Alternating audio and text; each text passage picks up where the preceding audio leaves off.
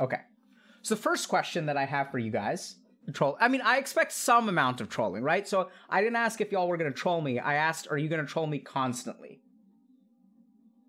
Okay. Just like give me an answer though, because otherwise this doesn't work. Then I'm just like talking to myself and typing on a Word document, okay? So let's start with this. What is meditation? Let's start there. What is it? What do you guys think? Okay, beautiful, right? So this is perfect. Thank you guys for not trolling me when I ask you to. You can troll now. Troll switch back on. So people are saying focus. They're saying no thinking. They're saying reduction of thought, right? So they're saying, okay, so state of mind, focusing, not thinking, awareness, a way to calm the mind, being present. Beautiful. Okay, so those answers are good enough, okay? So let's just look at this for a second. Is this one thing or is this more than one thing? Does that make sense? Like when I look at these things, are we talking about one thing? Or are we talking about like more than one thing? Okay, some people say one and some people say more. So I think this is a great way to start about meditation. So let's use parts of speech, okay? So state of mind, what part of speech is this? What is a state of mind? What are we talking about? You guys know what parts of speech are? Like nouns, verbs, adjectives?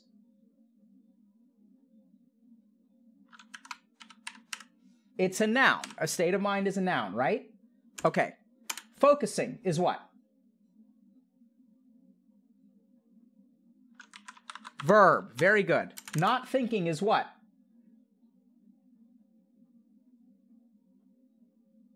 Verb. Very good. Awareness is what?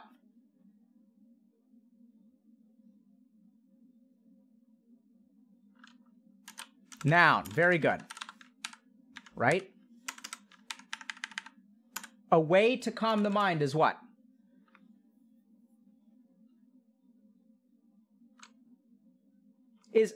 Yeah. So it is a sentence. Well played, chat. So like when we talk about a way to calm the mind, like what's the operative? It's an action, right? So this is describing an action. Does that make sense? So you guys can troll away. Fair enough. It's a sentence. But this is an action, so let's call it an action. Okay? Verb. So like this is defining a verb. Does that make sense? And being present, what is that?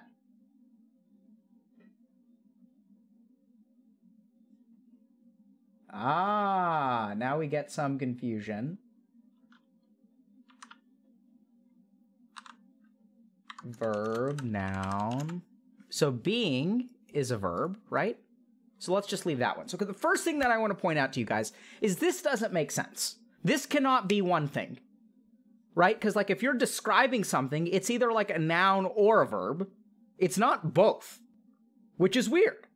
Like when we think about meditation, oh shit, I should have been recording. Damn it, okay.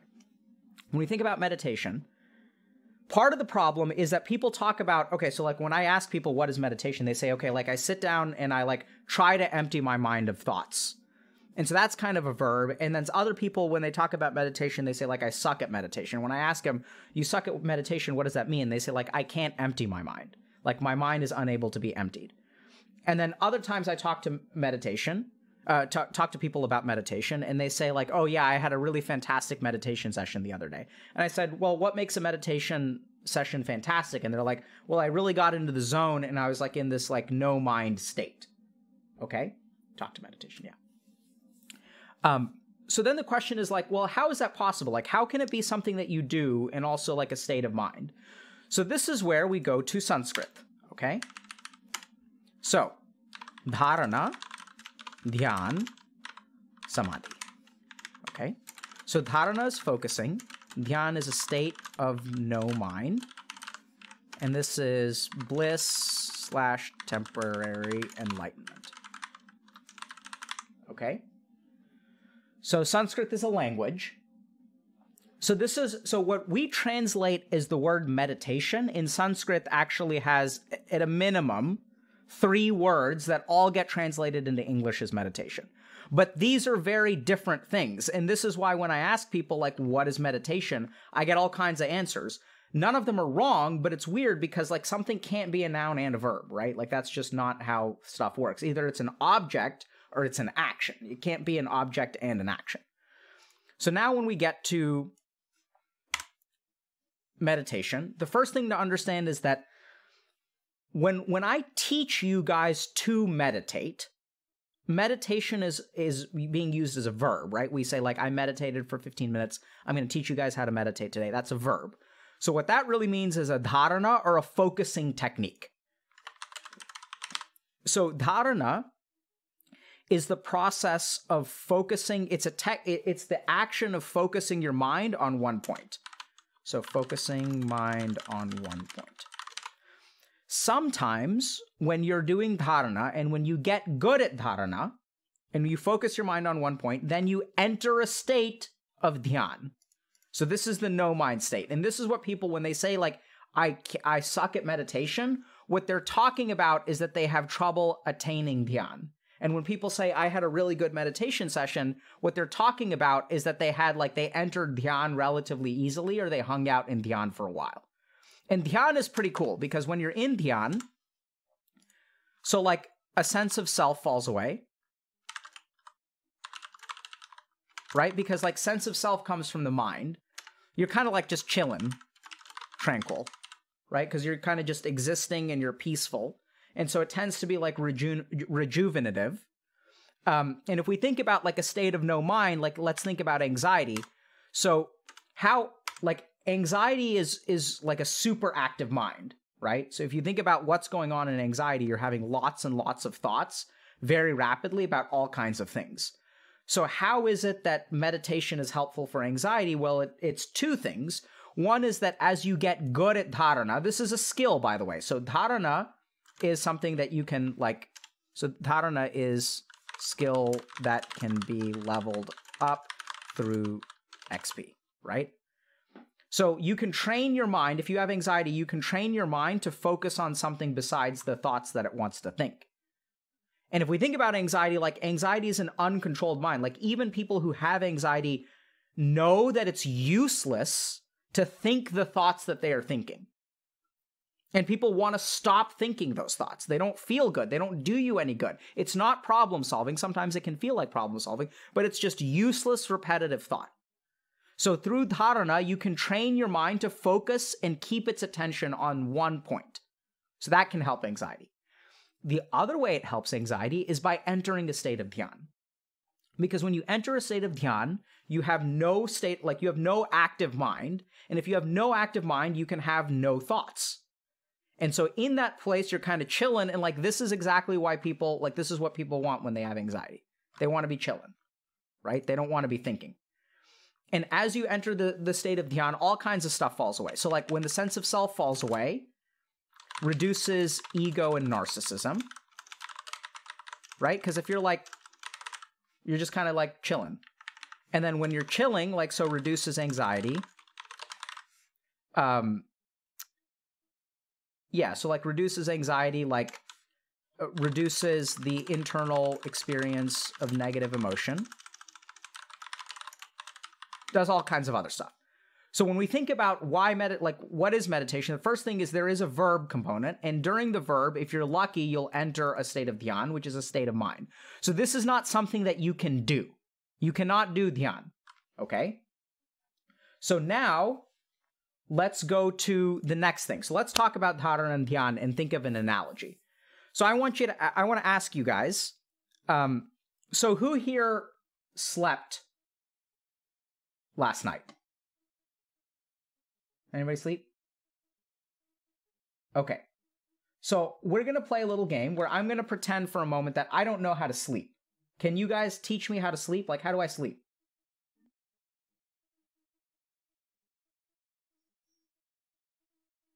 Okay. So just close your eyes. Okay, great.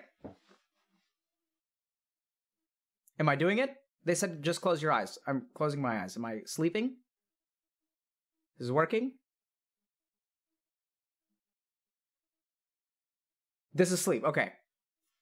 Good job. Okay, so let's say I lay down. Relax your head. Okay, I can do that. So I'm laying down, right? I'm chilling. Is it sleep? Stop talking. Wait for it. Be tired first. Right? So you guys can tell me whatever you want. Like you can say, okay, lay down. But that's not sleep. You guys can say, yeah, you're so czar, or however you say that is right. Like you're pretend to sleep. Your mind has to shut off. Okay, that's what Fair Price is saying. Slow your breathing. Be tired. Count sheeps. So like, what are all of those things? Like, so here's the thing. Just go to sleep. Okay, perfect, right? So here's the thing. It is impossible to go to sleep.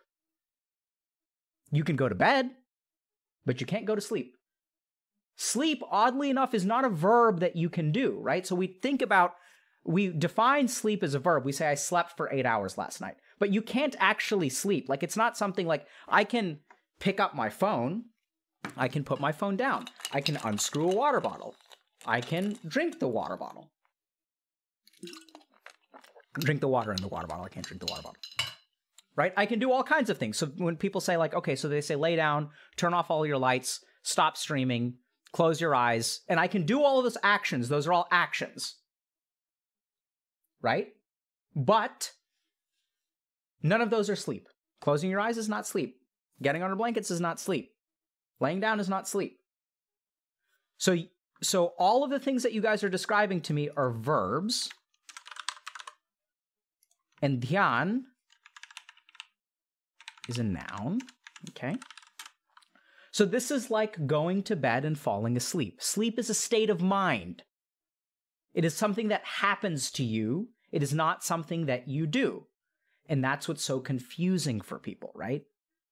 Is like you think like, okay, how do I go to sleep? Because we think about sleep as a verb, but it's not really something you can do. You can go to bed, but you can't fall asleep.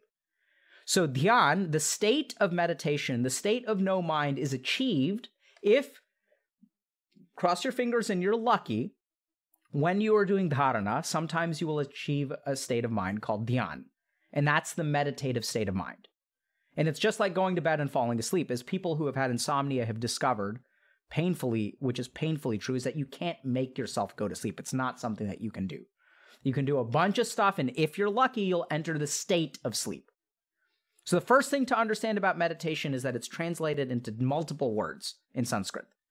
One is a verb, is a focusing technique, is a dharana. That's like a meditation technique. The second is the goal of meditation is to use that technique to enter a state of mind. But you do not control whether that state of mind happens. You can sort of increase or decrease risk factors for that happening, right? So you can like light certain kinds of incense or meditate at the same time every day or do it at particular times of the day.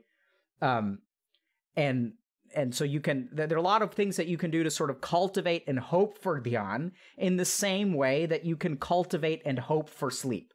But you can't make yourself go to sleep. You can't make yourself enter a meditative state. You can just cross your fingers and hope. There's some things you can do to facilitate it. So like, my treatment, my personal treatment for insomnia is to eat a burrito and then listen to biochemistry lectures. Tends to work really well for me. And because I can't go to sleep, fine. I'm just going to listen to biochemistry lectures after eating like a gigantic burrito. And then the physiologic stuff and then like the biochemistry is just so god-numbingly boring that, I'll fall asleep. And so in the same way, you can cultivate a state of mind of dhyan through dharana. So this is what meditation is. Okay? Questions? So is dhyan like sleeping? Beautiful. Excellent question. Okay, so we're going to play this game again. Insert table. Okay. So, consciousness. Have we done this before? Chat, is this familiar? So let's talk about states of mind. Consciousness and mental activity. Yes. Oh, sorry, wait. Have you guys seen this before? No mental activity.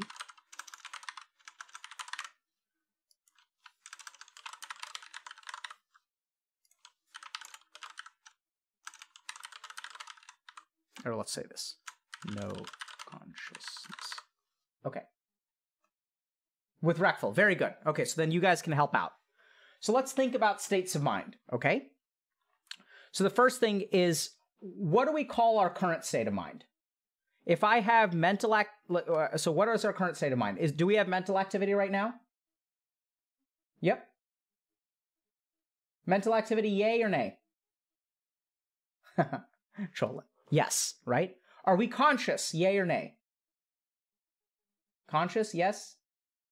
Yes? Okay, excellent. So this is awake. Okay? So let's say that we have no mental activity and no consciousness. What do we call that? Ah, is dreaming a state of mind? You're getting ahead of yourself, my friend. Sleep, right? Or death, sure. Unclear though, right? Because we haven't been dead. You guys haven't been dead, so you actually don't know what the state of death is like. So we're going to delete that because we actually do not know. We can talk about the state of mind of death a different day. Okay? So then, let's think about dreaming. So someone mentioned dreaming. So, dead on the inside. So what is dreaming? Are you conscious during a dream?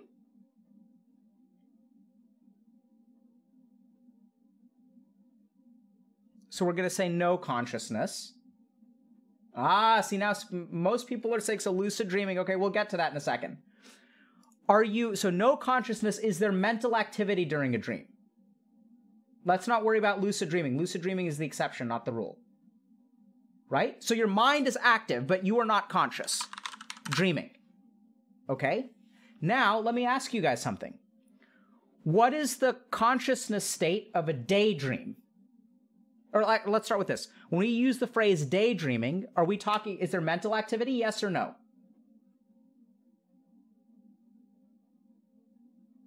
There is mental activity in daydreaming. Is there awareness in daydreaming? So the other thing that we can call this is awareness. Right? So this is kind of cool. Because we intuitively, just think about this for a second. We describe a particular state of mind that we experience while we're technically awake, and we call it daydreaming because it's actually the same box of mental activity and consciousness is dreaming. That's why we call it daydreaming, because intuitively we recognize that this state of mind is like a dream. It just happens during the day versus happens at night. Like, do you guys get that? Like, it's really bizarre that we use the phrase daydreaming, but it's actually not, because we intuitively recognize that your thought, that you can be thinking without being aware. So maybe, okay? So now comes the important thing. So thinking and awareness are completely different. What goes in this box? What do you guys think, what do you guys think, Twitch chat? Very good. Right? So this is meditation. It is to be in a state of mind, or dhyan. Very good. For those of you who said dhyan, that's even more correct. Where you are aware, but there's no mental activity. Excellent. Twitch chat is playing. I'm impressed, Twitch chat. Thank you guys very much for not trolling me. Okay. Next thing. Types of meditation. Okay? So the first thing is, like, someone give me a meditation technique. What's a meditation technique?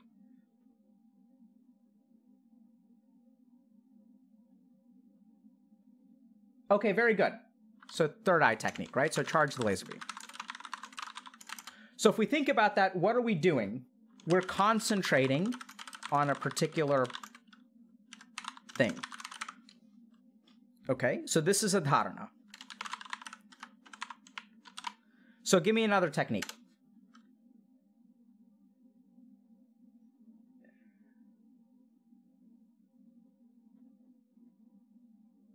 Okay, so then people are saying mindfulness. So let's talk about, what is mindfulness? Let's think about this. Do you guys know what mindfulness is?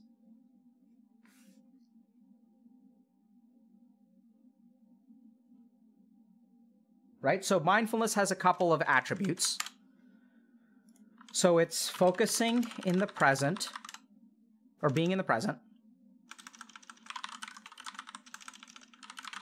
present, observant, oftentimes observing the flow of thoughts without engaging, okay? Non-judgmental awareness. So the interesting thing about mindfulness is so let's talk about, charging the laser beam is the third eye technique, okay, for those of you who don't know.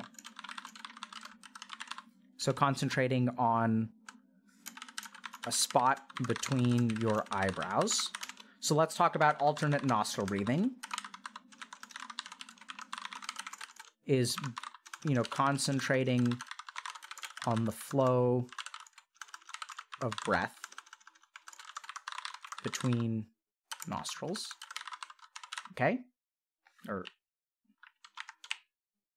in nostrils, right? So, okay, you guys with me? Yeah. So, and then, so the first thing is that these techniques are different, right? So in one, you are doing something. So this is dharana. So these are doing meditations. And then these are not doing or just observing. Let's call it observing meditations. Okay. So now this is, do you guys get how this is fundamentally different? Do y'all get that? Like these are different, right? Like in this, you're doing something. You're focusing your concentration. This, you're just chilling. You're sitting back. Okay? Now, I have a question for you guys. Shit. Okay, hold on. Let me find this paper. So do you guys think that these are different things?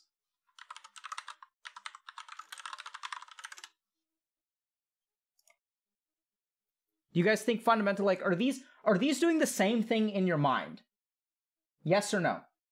Somewhat. Okay, so now I'm going to show you guys a really cool paper.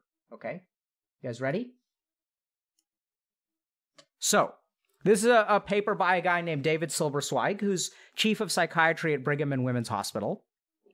Self-awareness, self-regulation, and self-transcendence, a framework for understanding the neurobiological mechanisms of mindfulness. So this paper is fascinating. And what people have done is they've done studies, so like usually EEG studies. So EEG is an electroencephalogram, so measures the electrical activity of the brain. And what they've done is they've taken different types of meditation, and I think what they've basically done, like, so here are two types, right? So one is the dharana, the doing meditation, another is the observing meditation. So this is self-regulation is the dharana, self-awareness is the mindfulness kind. And what they've done is looked at the EEG patterns of people who are doing different meditation techniques. And what they've discovered is that actually, like, what's happening in your brain when you do these different things is actually, like, fundamentally different. Creates different patterns of electrical activity in your brain. So different kinds of meditation techniques these are actually different, and they do different things in your brain. Okay? So the third kind of, we can sort of further subdivide things. So if you guys want the reference, we'll put it on our Discord. Okay. So this isn't, so this paper, if you guys really want to get to the EEG part, so this is, I like this paper because it's a framework. So what these guys have done is they've like looked at all of the research and they propose a hypothesis that explains why the studies are the way that they are. Oh, weird. Okay, hold on. Let me try this again. 404. There. Maybe I mislinked. Otherwise, you can just Google Scholar this. You can Google Scholar that. Okay? It's the top link if you do Silbersweig in meditation. Okay, we'll post this to our Discord. So, this is pretty cool because what this tells us is that, like, these techniques which feel very different, right? If you do a mindfulness technique, I'm going to tell you to close your eyes and you're just going to listen. That's going to be it's going to be a different experience from focusing your mind on something. So that's one change. So then now we're going to talk about meditation. So I think the biggest difference in terms of meditation techniques is there are observing techniques and there are doing meditations. So And then different, how can I say this? So, okay. So dharana, I'm going to just delete these, okay? Doing meditations. So these tend to be sensory or grounding. Okay, these are open, so open awareness or mindfulness. Okay. So now I have a fun question for you guys, okay? Very good, passive versus active. Okay, so now I have a question for you guys. If someone is having a panic attack, which technique do you think is better?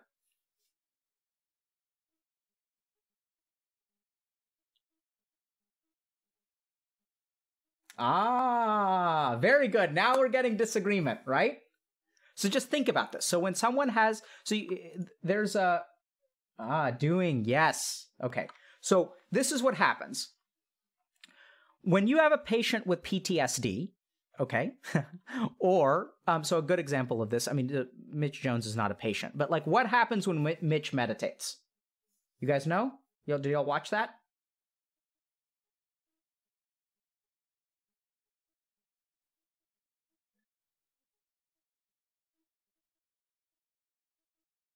Yeah, right? So when someone is having a panic attack, you want to use a grounding technique. So a good version of this is ice diving. So this is a really powerful grounding technique. So ice diving is when you take you take a bowl of ice or like a bucket of ice and water and you stick your face in it. Okay?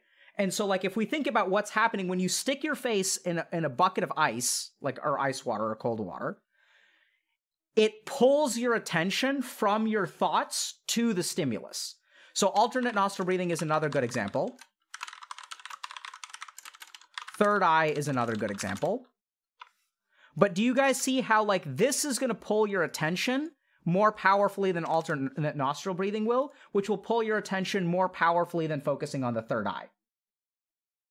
So grounding techniques, so if we think about the doing meditations, there are sensory or grounding techniques which are going to powerfully pull your attention away, okay, to the sensation at hand. So here's a really crazy thing, okay? You guys ready for this? You know what else is on here? Cutting. So I don't recommend that you cut, but if you talk to people who engage in self-harming, okay, you talk to them about why they cut.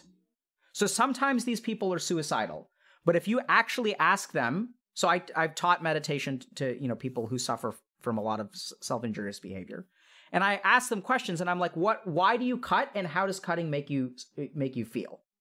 And what they inevitably describe is that when they cut, like they feel the sensation so acutely that it like calms them down, and something about the pain focuses their mind on the sensation of pain and actually gives them relief from whatever they're feeling on the inside. So I believe that cutting is actually like almost in a weird way like a negative, like a harmful form of meditation, but it focuses their attention on the present. Because if you talk to these people, their feelings of suicidality are actually different from their desire to self-harm. And as they start to feel worse about themselves, self-harm gives them an opportunity for relief. So since cutting is injurious, right? Like we don't want people to cut because it's like medically a bad idea to do this. You're going to get scars, you can get infections. This is not a good idea. This is why we teach people who have self-injurious behavior to meditate. And this is also why when you take the psychiatric conditions that have a high degree of self-injurious behavior, so a good example is borderline personality disorder. So these people tend to self-harm quite a bit. The best evidence-based treatment for borderline personality disorder has its roots in meditation.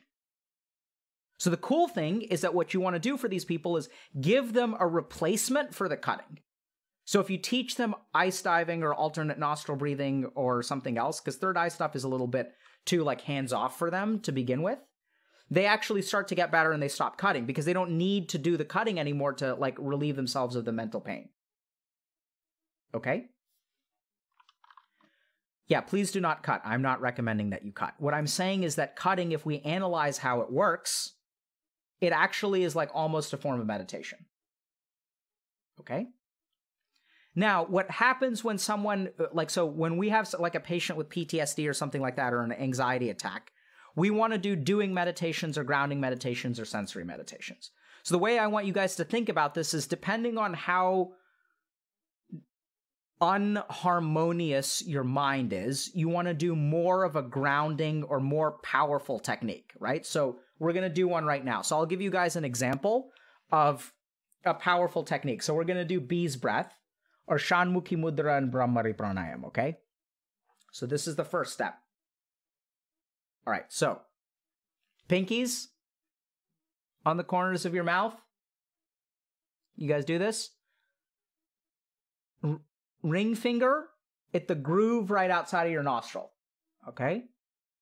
And then we're going to put middle finger here on the inside of our eyes, index finger here on the outside of our eyes, and then thumbs are going to go inside the ear canal, so stick your thumb in your ear. And then you're going to take a deep breath in and buzz like a bee.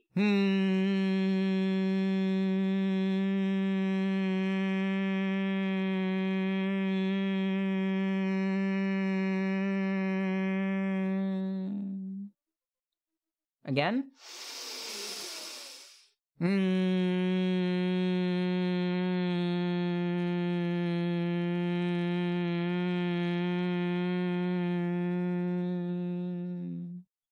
And one more time.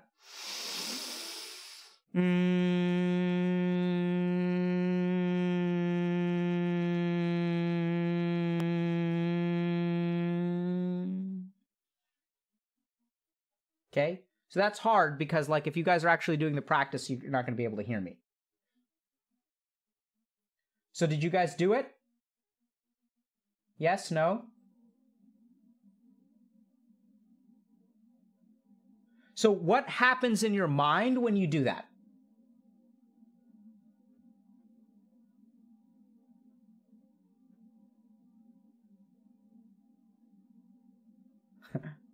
Okay, so we're going to do this again. Let's teach this to Mizkif today. And you guys got a primer today. We're going to do it again with Mizkif in a little bit, okay? We're going to practice more. We're going to teach Mizkif. We'll talk to him about how it feels. The goal is that, you know, generally if you stick your thumbs in your ears and you buzz,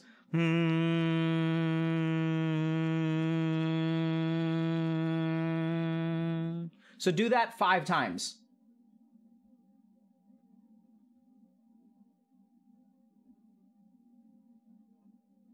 For just a breath. Each one is 1 breath. 5 breaths. And so notice what happens to your mind.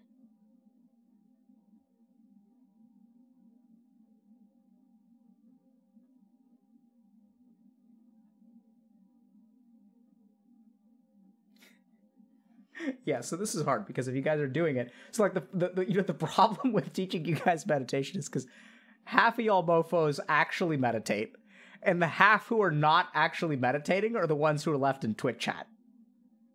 And so that just screws us up because we get like, so that like the only answers I'm getting are from the people who have no idea. Right? It's just like, it's like setting ourselves up for disaster. Okay. So anyway, so we're going to teach Mizkif and we'll ask him because, like, you know, fuck you guys.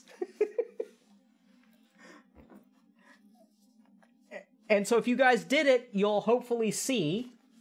I mean, I say that with love. Hopefully you guys understand that. Bit too far? Okay, I apologize. So really, I'm sorry if that hurt anyone's feelings. It was not intended to do that. Okay, but hopefully you guys see that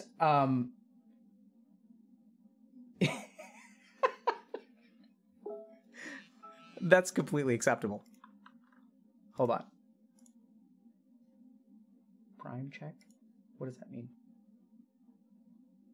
I don't know what that means. What does that mean? Okay. All right, let's finish talking about this.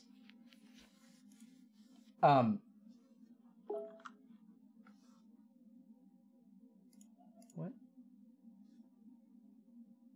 Okay. I don't know what that means.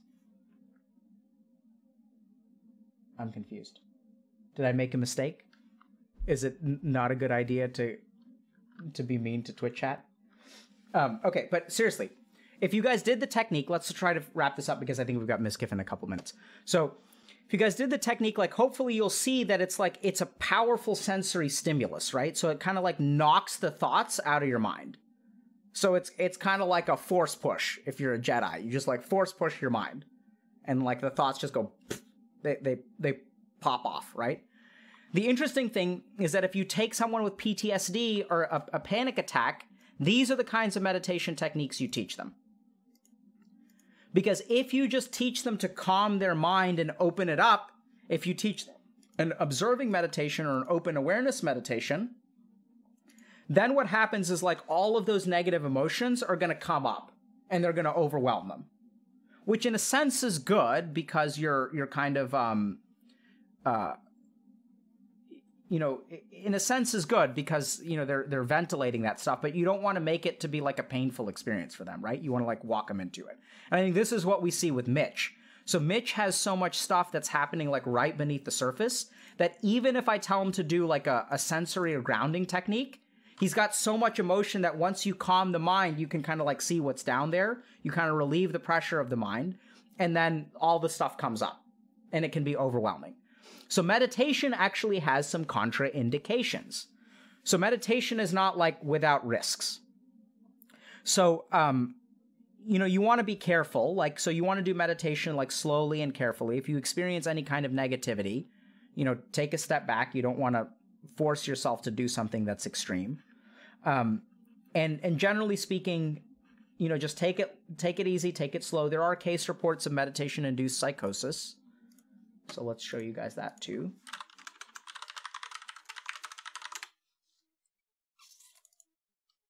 Okay. So here's an interesting case report that talks about meditation-induced psychosis.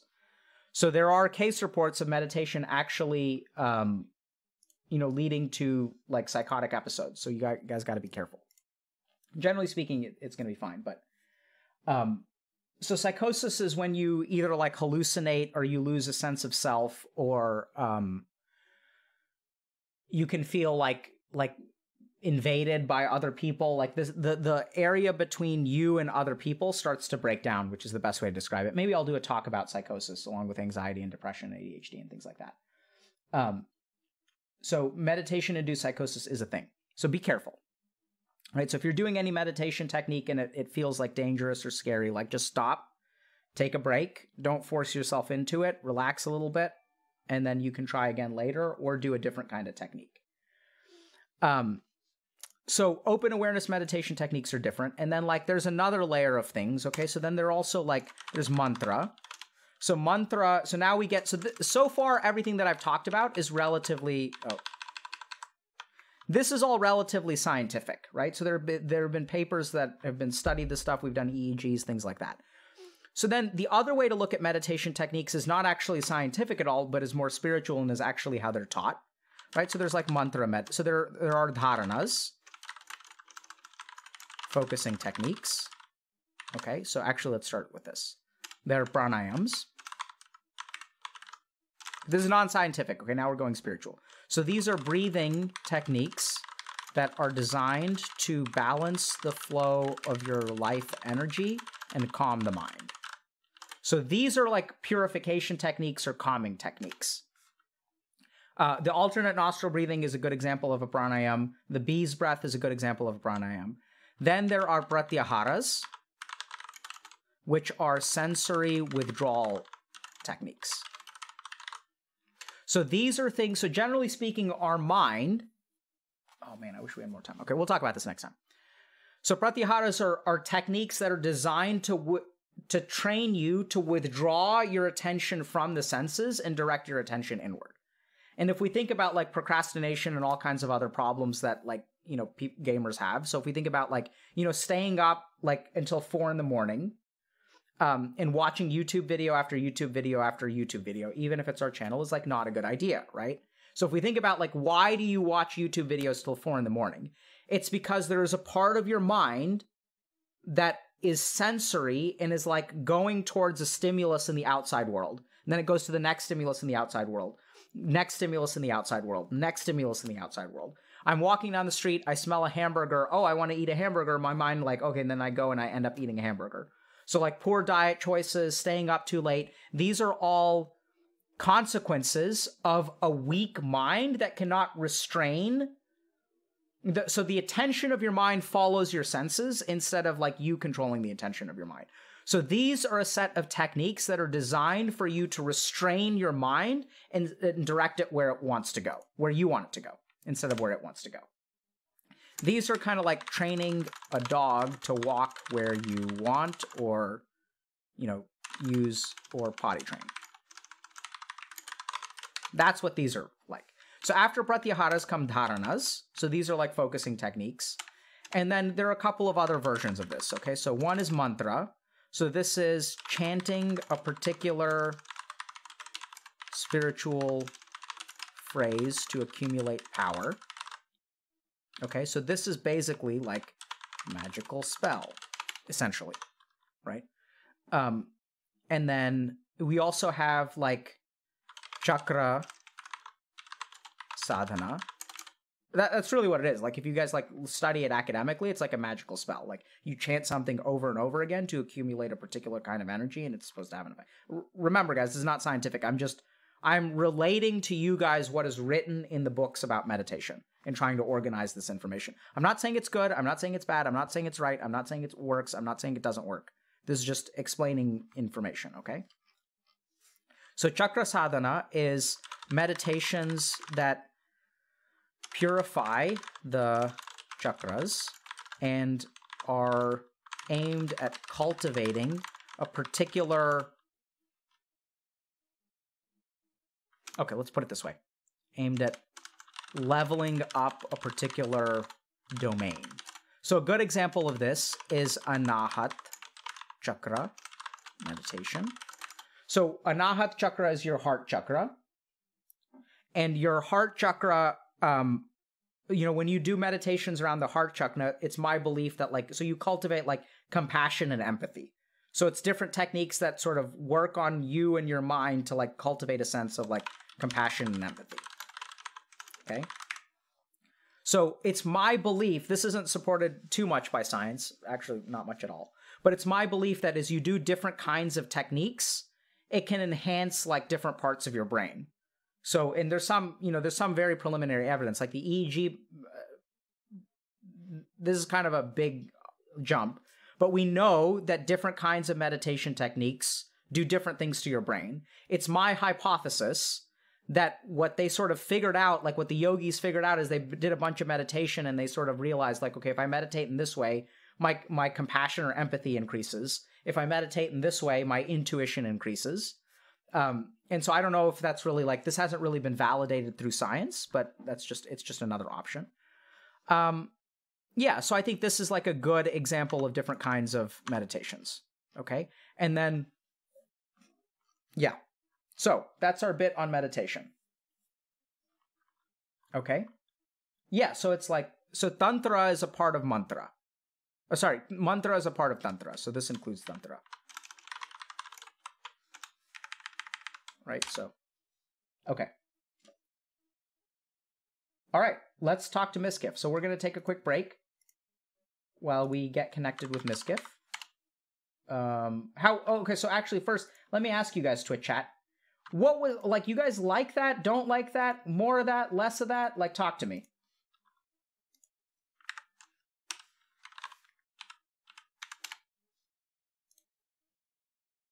Okay. So what about the balance of, like, science versus non-science?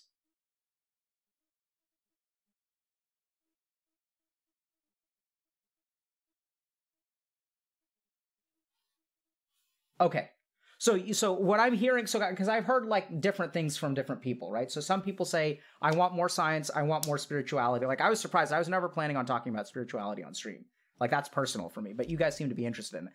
And what I think is like, we can look at it both ways, right? So we should just understand the limits of what information we present.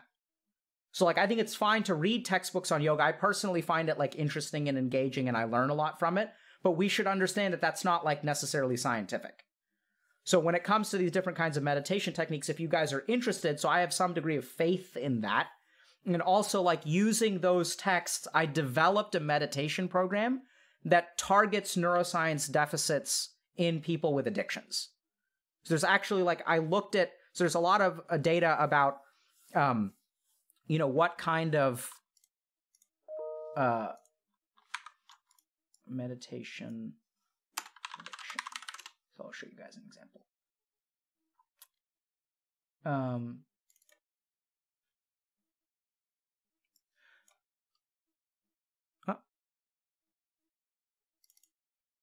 So here's an example of a paper, okay? So this is what I did. I sat down, looked at a bunch of information about neuroscience deficits in addiction. So tried to figure out, okay, like what circuits in the brain, when someone is addicted, what circuits in the brain aren't working properly. Then what I did is I went to a bunch of these like old texts on yoga and meditation and stuff like that, and I tried to map out like what kinds of techniques, according to their theory, will improve the neuroscience, like will improve like a particular capacity, and like what part of the brain does it target basically for each meditation technique.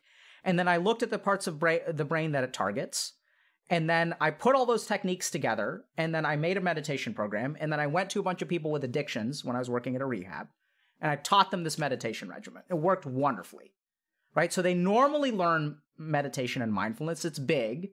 They go to different places and they learn mindfulness. So there's some issues here because like, is it just learning mindfulness? Like mindfulness in general will help. The question is, if you create a targeted protocol of meditation, can you correct neuroscience deficits in drug addiction? My belief is yes. And I think it's possible. And I think it sort of speaks to, yeah, I think it's possible. Anyway. So, and then we have like some data of this. So I want you guys to understand very clearly like what I'm saying. So I'm very confident in the science of the background of what I'm saying. So there are basic science studies, but the more and more, the closer we get to application for an individual human being, the less I can speak scientifically, because then it's clinical evidence, right? So it's my experience as a clinician, but there haven't been studies done on some of the stuff that I'm talking about. And then some of the stuff is like completely spiritual, where it's like, that's just what the texts say. I'm not, it's not scientifically, hasn't been studied yet. But there is actually a guy who was doing like Anahat Chakra meditation studies and trying to see if like you can improve people's compassion, and you can. So some of this stuff actually has been studied. Anyway, let's take a break. So what I'm hearing from you guys is you guys like this. You want more. The balance of science and not science is okay. In terms of like detail, like do you guys like, I tend to explain a lot about like basic concepts, but I think, you guys seem to like that.